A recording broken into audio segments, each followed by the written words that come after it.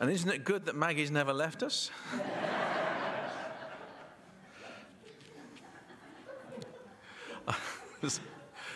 I see some unfamiliar faces, so I kind of think I ought to sort of add my particular interest in this psalm. I probably would have been a zoologist if I hadn't decided to slum it and become a medic instead. But I did get to spend a decade, well, no, the last decade or so, studying creation doctrine and zoology and creation in general with a bunch of scientists online, and to write some stuff. So that's kind of my background, but we should have a PowerPoint here. There we go.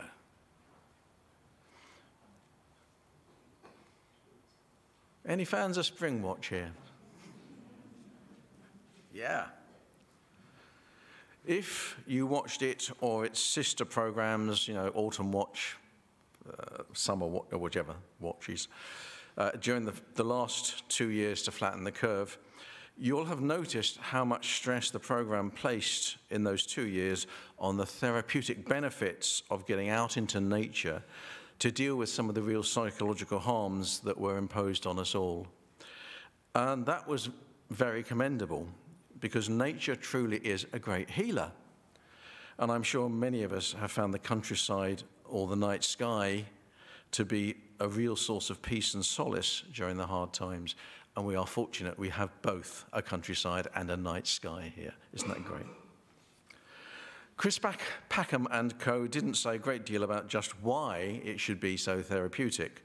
And a lot of their emphasis was on sort of trendy mindfulness and the supposedly proven scientific benefits of substances released by trees, you know, when you walk amongst them and things like that. But to the Christian, whether consciously or unconsciously, our appreciation of nature comes from its taking us closer to God. As the old hymn says, heaven above is softer blue, earth around is sweeter green. Something lives in every hue that Christless eyes have never seen. And it doesn't mean to say that non-Christians don't appreciate creation, but they don't see that their dad made it, you know. Psalm 104 is the great creation psalm. There are some others, but this is the kind of the pinnacle of the psalmists on creation. And in some ways, you know, the explanation that I'm giving should be shorter than the psalm itself, because it really explains itself, doesn't it? It's like its own natural history documentary, only unlike most of the documentaries nowadays, it doesn't go on and on about how creation is going extinct, and it's almost too late for us to save it. And there is a serious theological reason for that, which I will come to. In fact, most of my task this morning is just to point out some of the truths within this psalm, one or two of them which are quite radical and countercultural. You wouldn't have thought nature was countercultural, but it can be. And we may miss it sometimes when we read a psalm like this. We kind of think, like all the Bible, we think we know what it says before we start, and so we don't actually sometimes listen to it. So the first heading, with a bit of luck, is that creation points to God. The first thing to notice, I think, in this psalm is that the overall structure of it closely follows the Genesis creation story. So that you could say that Psalm 104 is a kind of commentary and expansion on Genesis 1. It starts with God in verse 1, it has light and the creation of that in verse 2, and so on. And it ends with God's Sabbath enjoyment of his works in verse 31, just like Genesis does. Now, I needn't labor that parallel because you can check it out later. You can compare and contrast.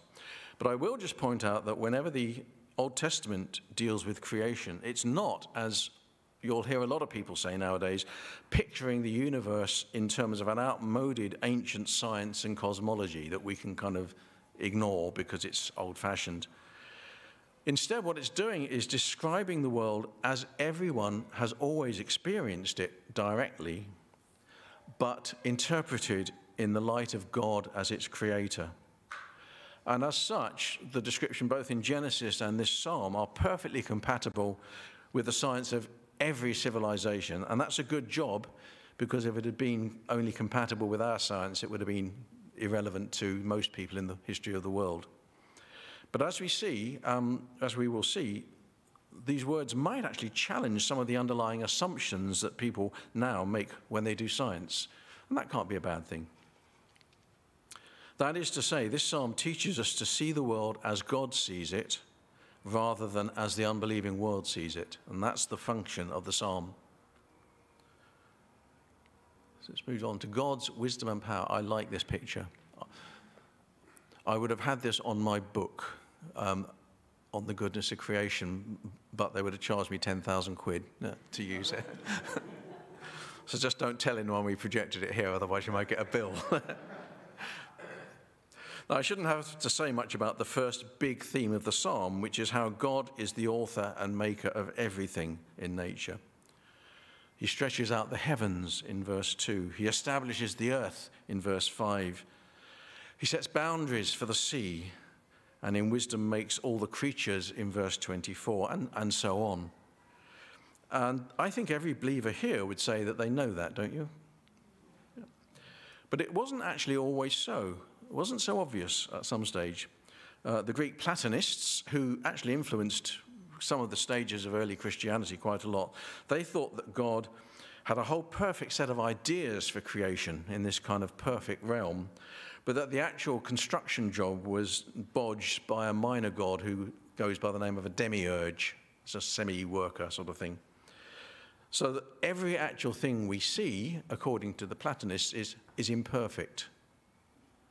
That idea has rubbed off. But that's not what the Bible teaches. Apart from the hands-on descriptions of God as a craftsman throughout, you get that sense, don't you, of him with his, like the other picture, his pair of dividers and his workman-like tools. In verse 31, we read, "Let the glory of the Lord endure forever. Let the Lord be glad in his works." There's that kind of pride of workmanship that you get if you do a bit of woodwork or make a new cake recipe or whatever it is. You have done this with your hands and you think, yeah, that's good. And God has that feeling because he's a hands-on God. That ties in, of course, with God looking at his finished creation in Genesis and calling it very good. Do you remember that? God is as pleased with his creation as you would be in a painting that you did or a new recipe that you invented. And in fact, as we saw in Colossians, that passage I read earlier, the New Testament says that God actually created everything through his perfect Son, not through an imperfect demiurge. So we should expect to see the perfection of Jesus reflected in creation. We should also expect to see the character of Jesus in his creation. Now, you may think that Plato's idea of, a perfect idea of creation, but bodged when it was actually made, you'd think it was dead and gone, wouldn't you? But it's not. A great many people today, and many of them Christians, see Darwinian evolution as a kind of mindless demiurge acting through competitive self-interest to form a natural world that's red in tooth and claw, and not what God would have wanted at all. That idea is kind of around that somehow, what you see, there's bits of accident in it. But whatever we believe about evolution, whether we think it's tosh or whether we accept it in some form, if we see it as a power in any way independent from the creative will of God, we are contradicting this psalm. And that's the challenge for anyone who's got a background in science, is to see how that fits together, how these poetic words, these hands-on word, fit with the investigation of nature as we have it. It can be done. But even before evolution came in 150 years ago or so, the idea that the natural world owes more to the devil than to God had somehow developed. Somehow it taught that everything we dislike in nature is a result of the fall, from earthquakes to carnivals. That idea actually was not an early idea. It crept in over somewhere in the course of history of the church. But both of those things, earthquakes and carnivals, are in this very psalm shown as evidence of God's glory and wisdom. So verse 32, on earthquakes and volcanoes, he looks at the earth and it trembles. who touches the mountains and they smoke. Think of that next time you see a news thing about some island erupting over in the Pacific. Verse 20 to 22 on meat eaters. You bring darkness, it becomes night, and all the beasts of the forest prowl. The lions roar for their prey, and they seek their food from God. The sun rises, and they steal away. They return and lie down in their dens.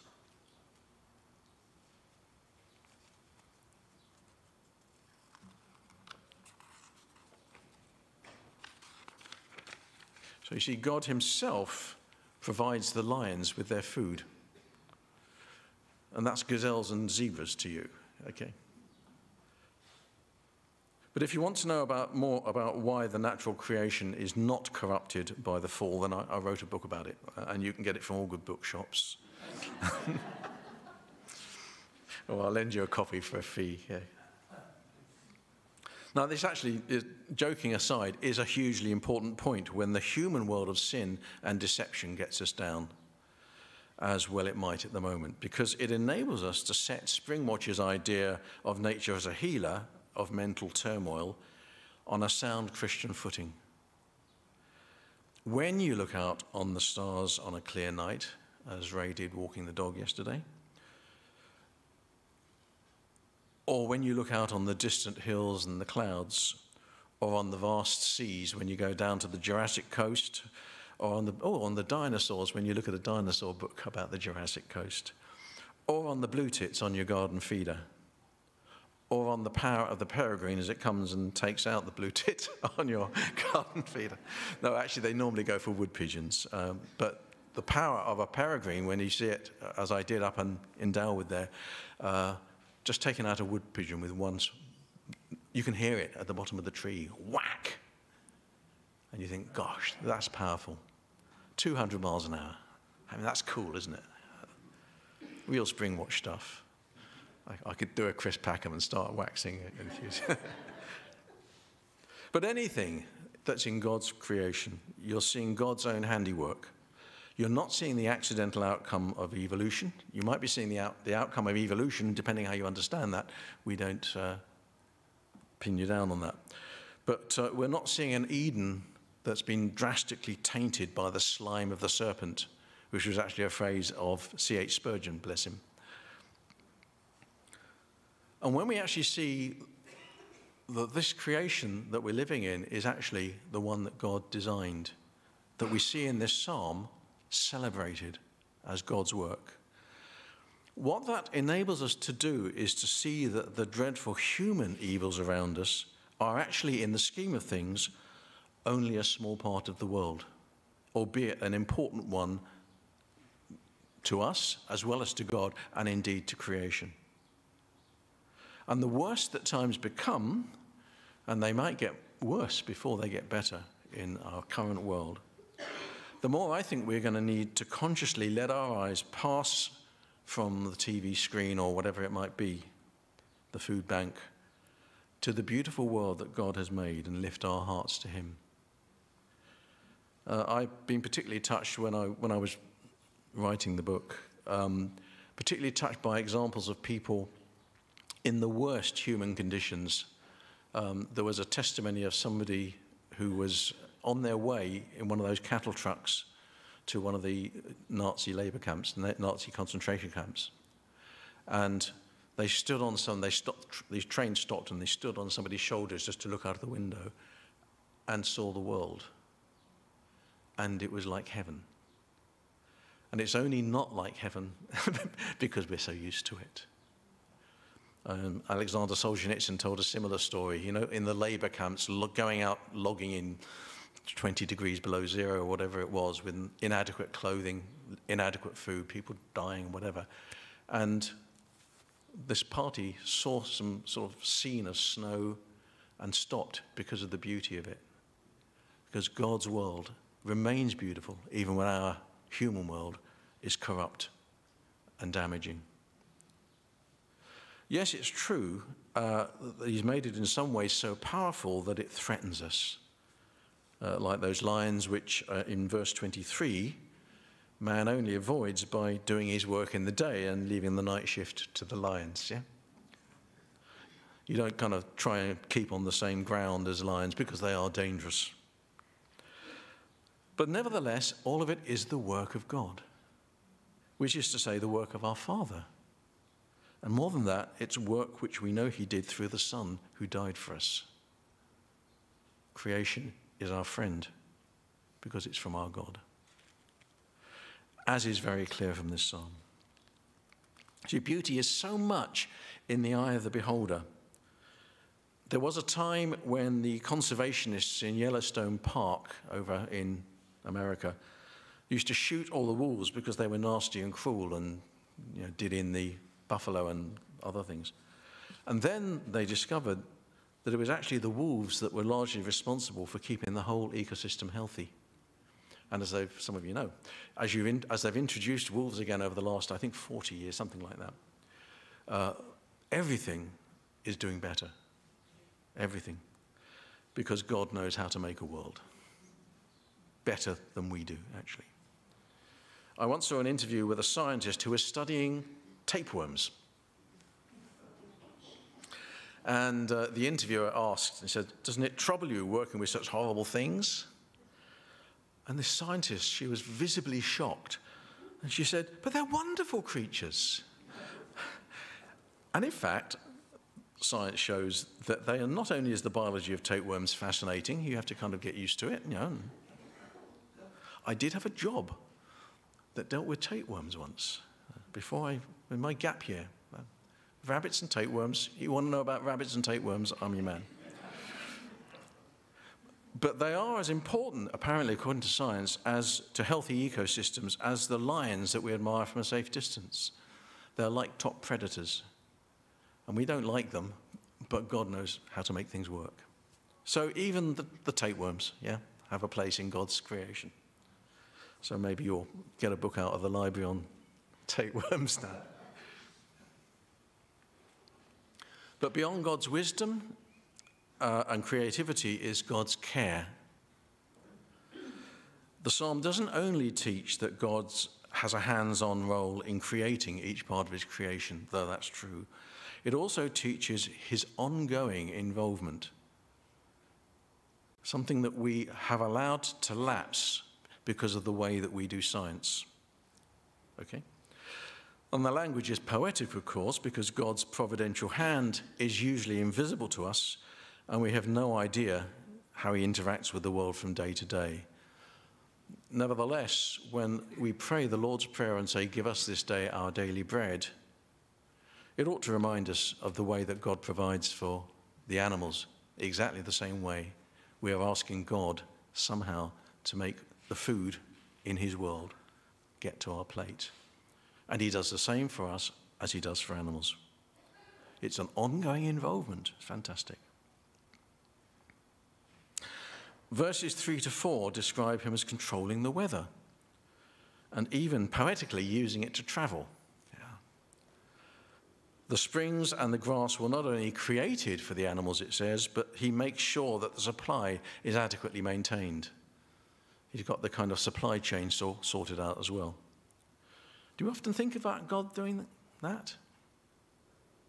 We've already seen how the psalm shows God actually finding food for the lions. It's a wonderful picture, that, isn't it?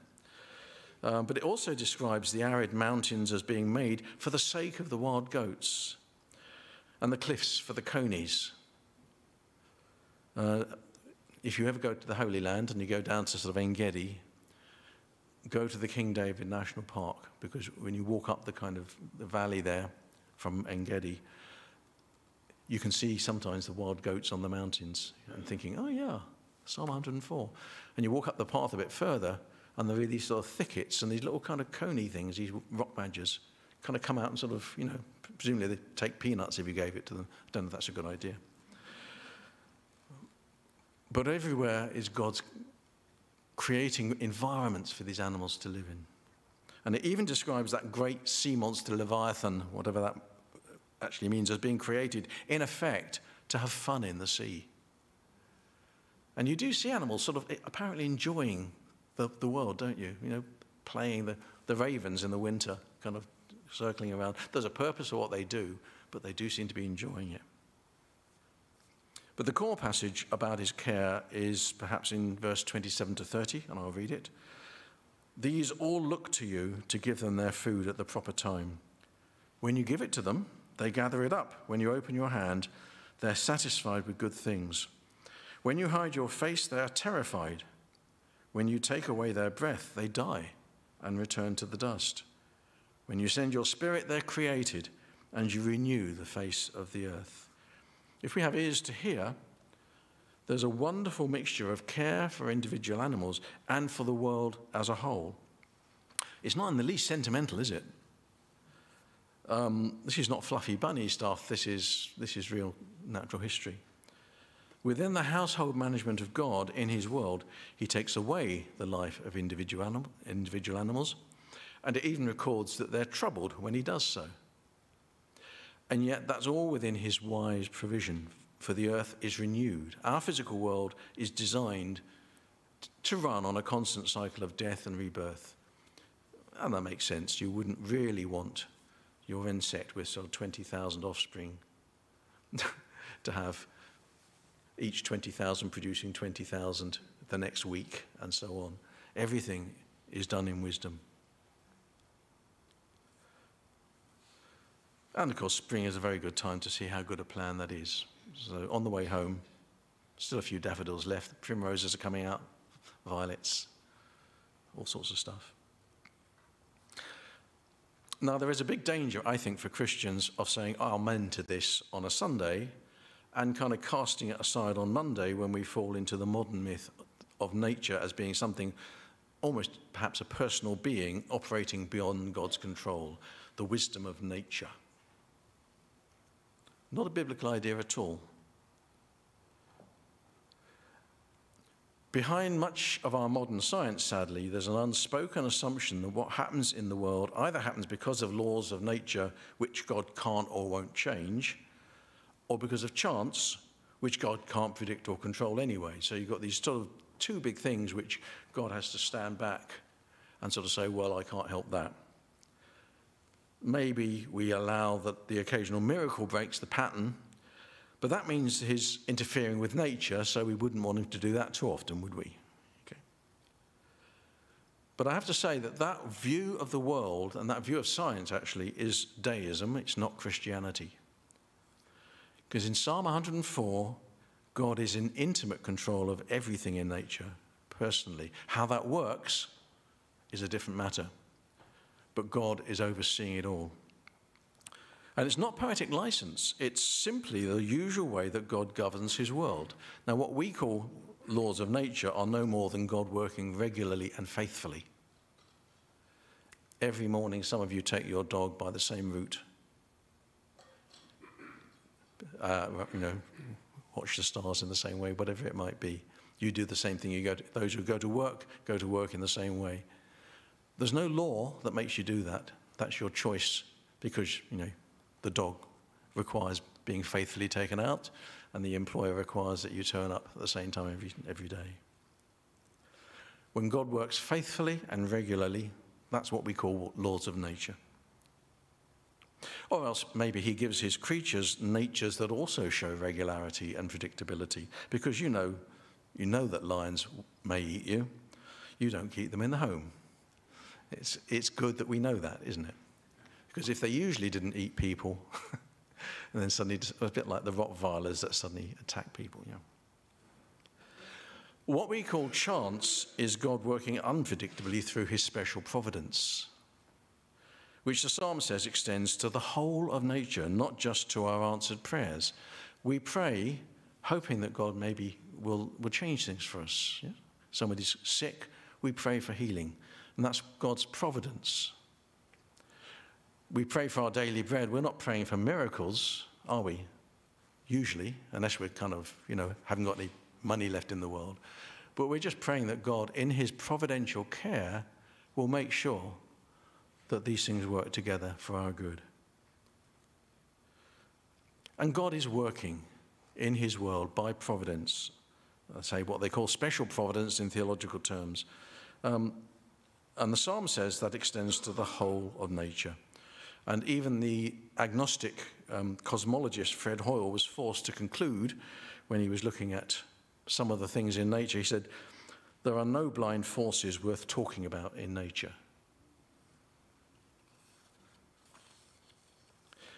And I think we need to keep reminding ourselves when the TV science documentary is telling us differently that the world doesn't run on blind chance and necessity, but on God's choice and his faithfulness. Big difference. Same phenomena. It works exactly the same way, but you realize that your Father is working in each thing in nature, close up. And that means that whilst we may not know why God acts or doesn't seem to act in any particular situation, we can expectantly pray about anything. You can pray about the weather, even though the weather forecaster says something different. Maybe because the weather forecaster says something different. You can pray about the climate, because he's in charge of that. You can pray about viruses at home and abroad. You can pray about whatever the next panic that we're asked to panic about is. And you can know that God is the Lord of nature and that we aren't. Remember the old song, he's got the whole world in his hands. What that implies is that we don't. Now, God created us to care for and to rule his creation, but it is Jesus who preserves and saves it, not us, for we are not its creator and sustainer. And that's a balance that is easily lost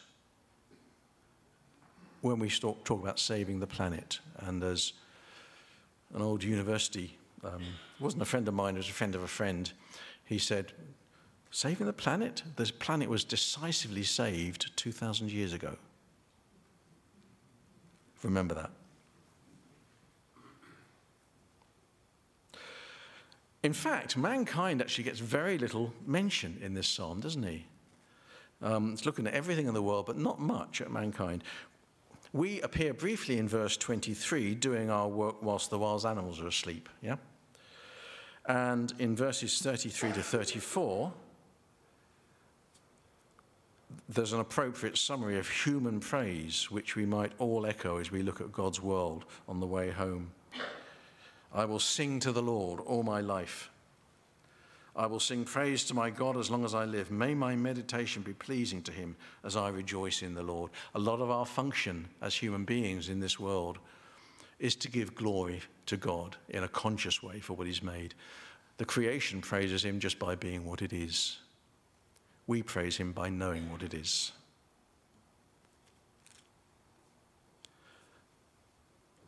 But the psalm actually ends with a fly in the ointment, an unexpected sting in the tail. Now, it's a bit like the surprise ending of Psalm 139, which is the one that Mike first suggested I do today, but I changed my mind. You'll remember that's the psalm about how fearfully and wonderfully we're made, another wonderful psalm, and how the Lord knows all about us and even knows our thoughts before they're on our lips. This wonderful picture of God as the person who's so intimately connected to human life. But then at the end of the psalm, it suddenly changes key to, oh, that you would slay the wicked, O God. And it goes on in that vein for about 4 verses. Well, this psalm is somewhat similar. If a little bit more restrained, you only get half a verse on it. Because after this hymn to creation, this wonderful picture that transforms our view of what the world is about, and the last verse suddenly says, let sinners be consumed from the earth and let the wicked be no more. So why does it do that? Why does it sort of spoil the show? By reminding us of human sin. Well, I believe it speaks to a feeling that many natures have, not least, of course, Chris Packham Springwatch fame, and I think it corrects the way that some people who love nature can react to it, because there is an unhealthy hatred of humanity in some conservationism that actually sees mankind as a parasite on the face of the God nature. And you will come across that, if you haven't already, the idea that, if humans weren't around, the world would be a good place, that we're constantly having to make amends for our terrible sins. That view, I think, is actually rather dangerous because many green policies actively seem to seek to harm humanity to save the planet, that planet that Jesus has already saved, remember. But the psalmist, I think, has a different view. There is indeed something that denies the beauty and wisdom of nature, but it isn't humanity as such, which God created for his praise and his glory as part of his good creation. But the bad fly in the ointment does come from humanity, and you'll not take much prompting to know that that is sin. It's called sin. Now, sin does damage creation, it's true, just as the conservationists say. Spilling oils across the ocean is not a good thing. Doing gain-of-function research on viruses and then losing control of them is actually rather worse. As for nuclear bombs, I have never met one I liked.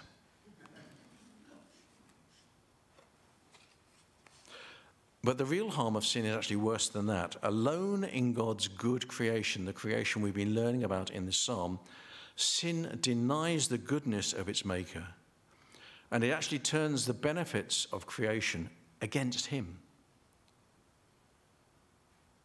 I often find myself nowadays looking out at nature. Thank goodness I've got a window that shows it. You know? I'm heartily glad not to be living in Vauxhall anymore. But I brood on the news and I think, our bit of the world is in a sorry mess. Thank God that his bit is as wonderful as ever. And I think that actually is an appropriate response when things are getting us down, to be able to actually say, yeah, humanity is messing things up, but look at that. You can look out of pretty well any window in the world and see part of God's beauty and creation. So let's do it. Our hearts should go on from that feeling to say, like the psalmist, let sinners be consumed from the earth, and let sinners be consumed from the earth, and let sinners be no more. It's a prayer that is already answered in the work of Jesus, who has defeated sin and death, and a promise that will soon be fulfilled in his return. And that, I think, is the end point of the psalm, because the time when sinners will be abolished from the earth and the world will be as it was created to be, and even better than it was first created to be, will be the time when Jesus returns. And that could be any day. Amen. Come, Lord Jesus.